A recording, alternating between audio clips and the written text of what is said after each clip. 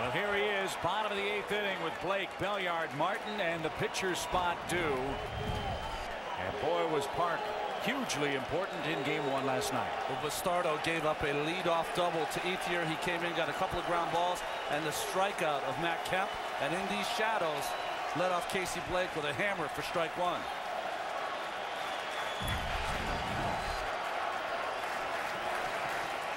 Blake is 0 for 7 in the series. 1 ball, 1 strike. The command is really impressive given the fact, as Craig Sager mentioned, he hadn't pitched a regular season game since September 16th. Velocity will come back, the break will come back, but the last thing to return is command, and it's been perfect in these first 2 outings we have seen him.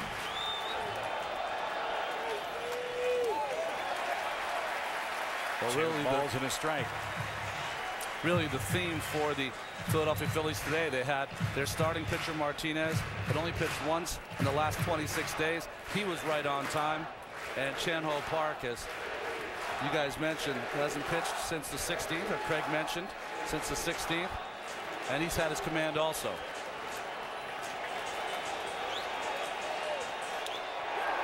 Off the glove of Phillies and into left field. Blake is aboard, leading off the Dodger 8th.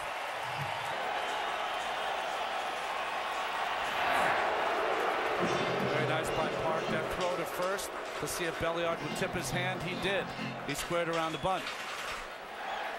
But he's just wily enough to do that to put it in the Phillies' minds. A bunt was on, and Belliard spun out of the way but made contact. Strike 1. Boa checker with Joe Torre, and then he'll go back. But this is not much of a bunt attempt. Boy, that's a very poor technical approach to a sacrifice bunt. The bat too close to his body. Get it out in front. Put the ball on the ground. The game's on the line.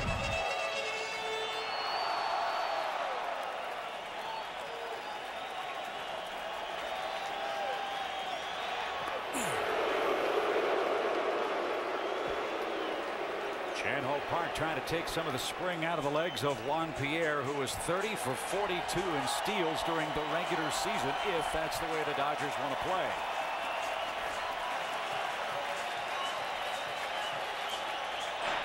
There's the bunt. Park can't get it. Howard can't get it. And everybody's safe. Where does Martin want the bunt to go? Third base. Make Phillies handle it.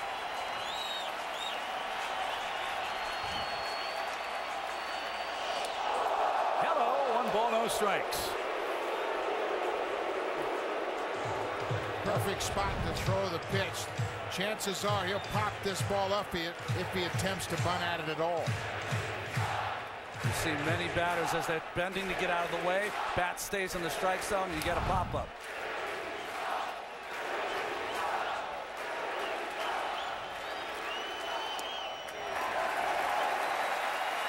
Well, with all the problems the Phillies have had at the end of games this year, you didn't think it was going to be 6 up and 6 down, did you? Well, what did Charlie Manuel say after the game last night? Had him all the way. A much tougher spot now. His 1-0 lead in jeopardy. 2 on, nobody out, and a 2-0 count.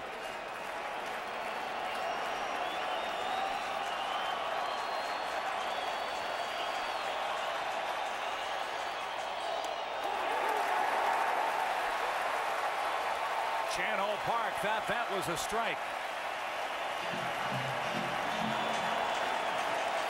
Well, your goal as a pitcher is you want to throw the ball up in the strike zone to try to get a pop-up. But sometimes you take the opportunity to miss now with 3 pitches up.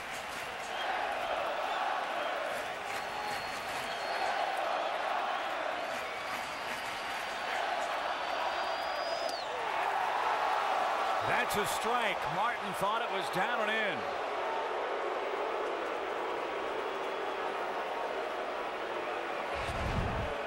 It's a good pitch by Park. It's just the reaction from Martin that makes that pitch look worse than it was. Now, there's a little adrenaline flowing around the ballpark now. Everybody's into it. But you still got to have Russell Martin bunt right here.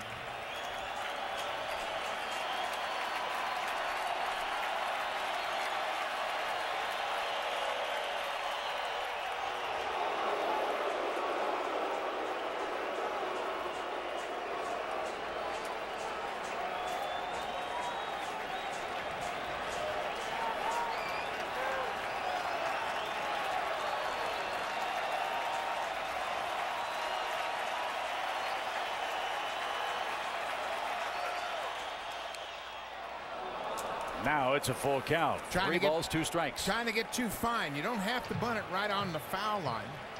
Now you're probably going to take the bunt off, but you always run into the possibility of a double play. And we talked about it before. Usually when you're up here to bunt, you want to bunt this ball to Phillies, make him field it. He was bunting that ball towards Howard. 14 errors this season, 6 of them coming via the throw.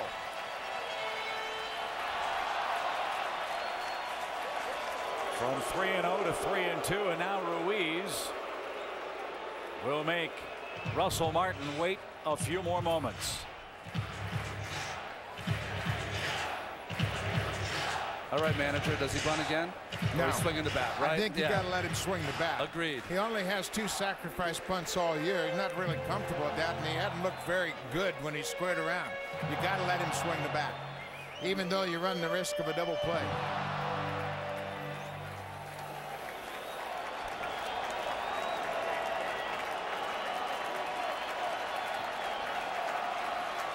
Three balls, 2 strikes.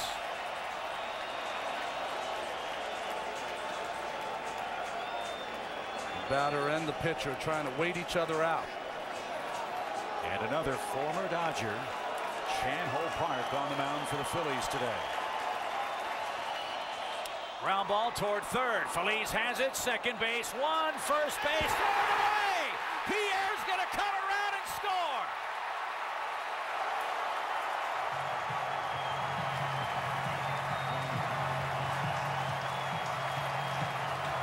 Pierre comes all the way around, and the game is tied at 1. So Scott Air is on in relief for the Phillies.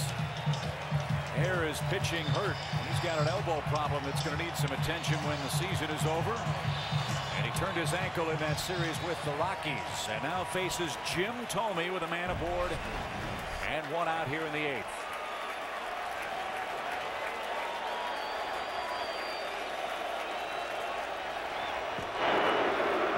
If there is a break for the Phillies on that just completed play where Utley threw the ball away, the ball didn't bounce in the Phillies dugout. And the ricochet came right back to Ryan Howard, which forced Russell Martin to stay at first base. So rather than being in scoring position, the double play is still in order with Thome in the batter's box. Well, we saw both starting pitchers going against their former teams, and we thought that might be the big story. Maybe the big story is this big first baseman Jim Thome going against his former mates in the Philadelphia Phillies. He knows Scott Air. Unfortunately, he's 0 for 7. He knows that Air's owned him. That's into right field, a base hit. Martin got a good jump around second. On his way to third, a pinch hit for Jim Thome. So the third pitcher of the inning is Ryan Madson now. Top of the Dodger order is up. First and third, 1 out. And for all the good work that Philadelphia's bullpen did in last night's ball game, their defense in this frame has let them down. We'll see if Madson can pitch out of a gigantic mess here in game 2. Well, we're talking about a Dodger team that won their first 13 at home, 17 of their first 20. There's some magic here that happens late in games, and sometimes it's not even of their own design. And the National League Division Series, of course, the big error by Holiday in the 9th inning. And here, Utley throwing away the double play ball in the 8th, helping the Dodgers with some late magic. If you play the game the right way, it comes back to reward you. Belliard bunting the ball past Chan-Ho Park has opened up this inning for the Dodgers. So now Madson versus Furcal. Remember, you have a catcher at third base if it's a fly ball to the outfield. And Madson has had very good success against the Dodger shortstop, who's 0 for 3 in this game, 1 for 7 so far in this series. Tough man to double up, hitting from the left side. And they're going to draw the infield in. Sam Perlaza giving the infield defense. Going to cut off the run at the plate, even with 1 out.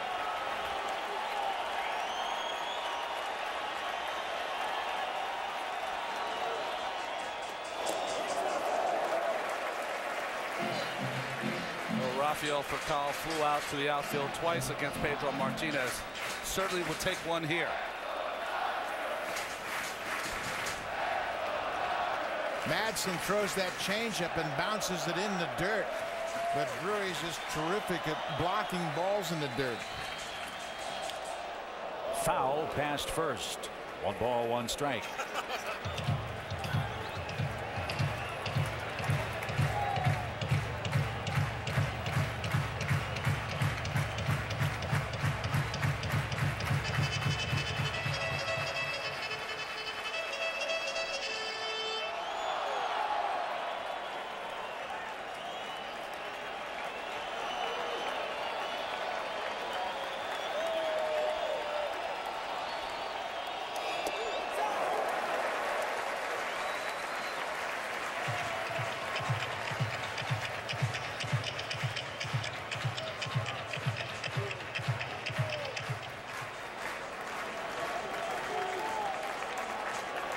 Infield is backed up a bit now.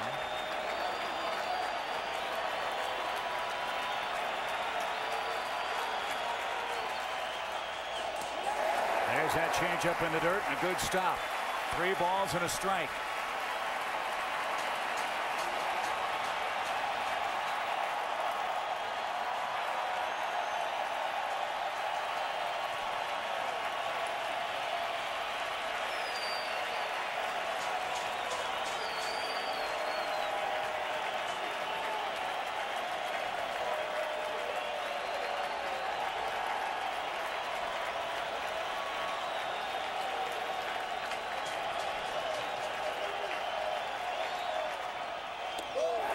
The bases are loaded.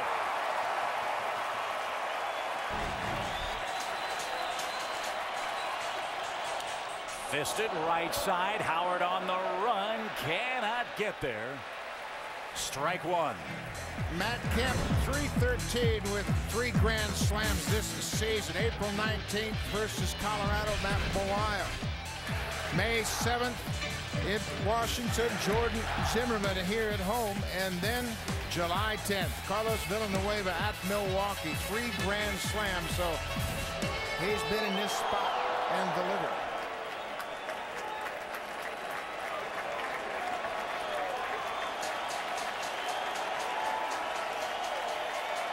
No balls and a strike.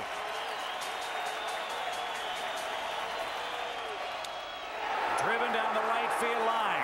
Worth on the run in the corner, and it's a foul ball. What you want to do in this situation with the bases loaded, stay in a big part of the field, try to drive it deep, at least at a minimum get a sac fly. It's one of those right there that Worth might have been able to catch, but you can't catch it in this situation. You have to let it fall in. Foul. Heady play there by Jason Worth. Kemp has been great all season long. You talked about those 3 grand slams. He led the National League this year with 47 RBIs during the regular season, 7th inning or later. But now down 2 strikes with the bases loaded, 1 out. He's the key man in the inning.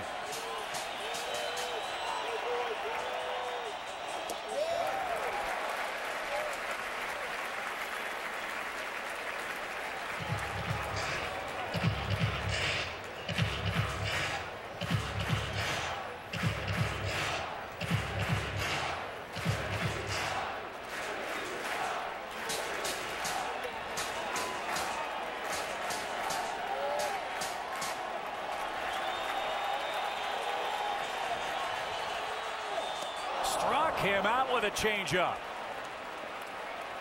Big pitch from Ryan Madsen. 2 men are out. So Ethier versus Happ.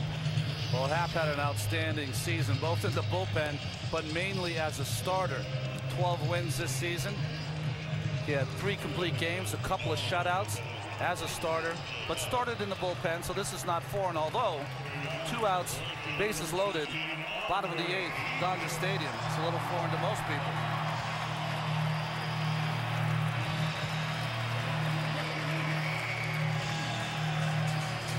So lefty. Here in the 8th, you mentioned Ethier has trouble with the changeup. That was a point you made earlier in the ball game, Ronnie. Let's see if he can time Jay Happ.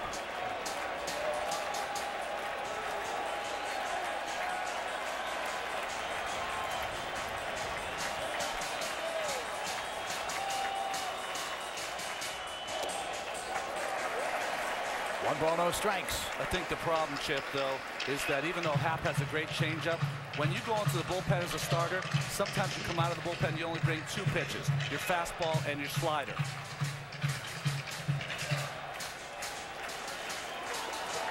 Martin, Castro for a call the runners for Los Angeles.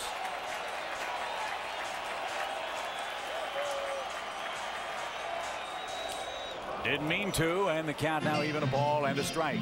Ethier had 3 hits in the game last night. 2 of those came against left-handers. Kershaw got a base hit, and Antonio Bastardo leading off the 7th. He had a bullet double down the right field line.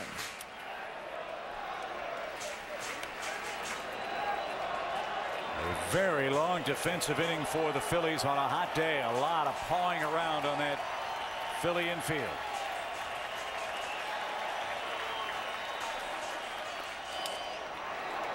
It's 1-2.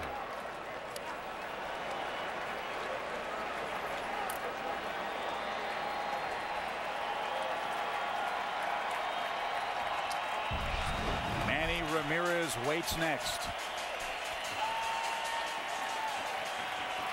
The Phillies will have the top of their batting order coming up in the 9th inning.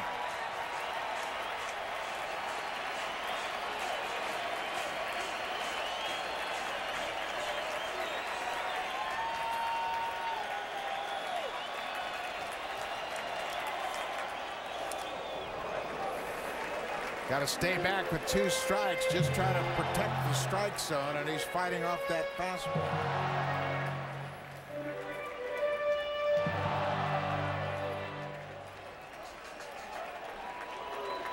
Dodger Stadium roaring a moment ago. Now with 2 strikes, it's awfully tense.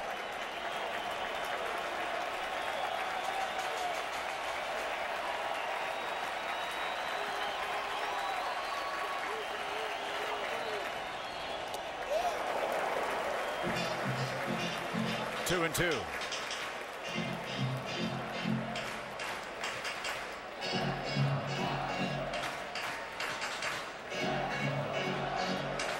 Well, this inning has taken so long that now the shadows have worked themselves all the way through the pitching mound. It's got to help Ethier a bit. Yeah, as long as the pitcher and batter are both in the same light, you have a better chance. But when that pitcher is standing in bright sunshine and you're in the shadows, tough to pick up the baseball.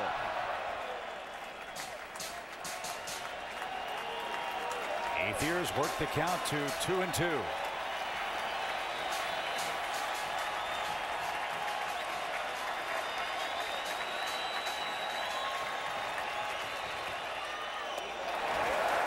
And now the merry-go-round. Full count with 2 out.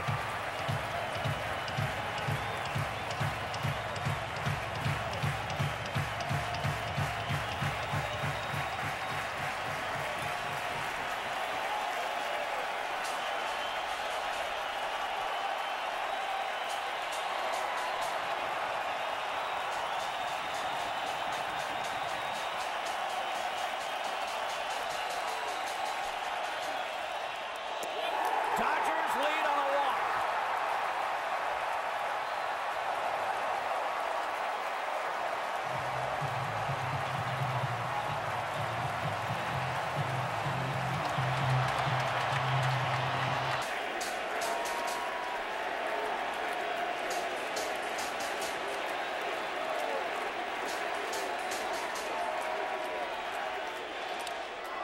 Popped him up on the first pitch. Pedro Feliz camps out, and he makes the play, and that retires the side. The Dodgers score 2 in the last of the 8th. Top of the order for Philadelphia coming up for the 9th inning here in Game 2.